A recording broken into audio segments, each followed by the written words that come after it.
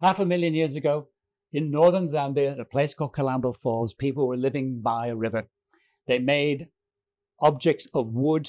They've made a structure of wood, which is the earliest evidence we have in the world of people shaping wood into something. We don't know what they used it for, but it's a framework. We've benefited from having this wood here at the University of Liverpool. The team that analysed that wood initially, we've been working on it again, and we're just now finishing. Story's not over, though. We're finding more evidence of the actual investment of time in the wood, the shaping of the wood. But there's another step, and this is the final journey of the wood. It's going back home. It's going to Zambia. It's going to the Livingstone Museum.